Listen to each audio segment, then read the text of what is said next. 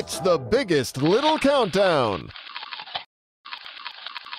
Salty Brine. Well, folks, this is going to be an interesting morning. It's already started out that way. Salty is all Rhode Island. Salty Brine, I love the show. 4 o'clock when I came home from school, him and his dog Jeff. Salty Shack and the dog and Salty, it wasn't exactly my style at the time, but everybody knew who Salty Brine was. He had that TV show, at the end he said, make sure you brush your teeth and say your prayers or something like that. Brush your teeth and say your prayers. It's funny that when you mention Salty Brine Beach to people, you have to explain to them that that actually is a person. Yeah, I mean, now there's the beach, which my kids go to, which is, they'll never realize that the word Salty Brine was actually a person's name, probably. Now that it's called Salty Brine Beach, that just sounds like a normal name for a beach, right? Had lunch at Galilee, George's.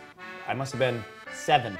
He was sitting right in the booth behind us. I mean, I don't have much, no, not too many claims to fame of meeting people, but Salty was one of them. Salty Brine. I think Salty was one. I remember listening to Salty on the radio when I was a kid. When I was a kid, he was the guy that told me if I had to go to school or not. When it was snowing out, you turn on WPRO to find out if you're going to school. So I mean, I think that's a common experience for all Rhode Islanders in the 60s, 70s, whatever it was. Back in the day, it was all about Salty when we woke up, back when I was 10, 12 years old. This state is, probably will always be known for no School Foster-Glocester.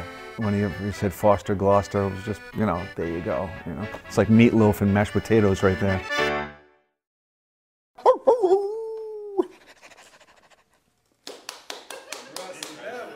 Hold your applause.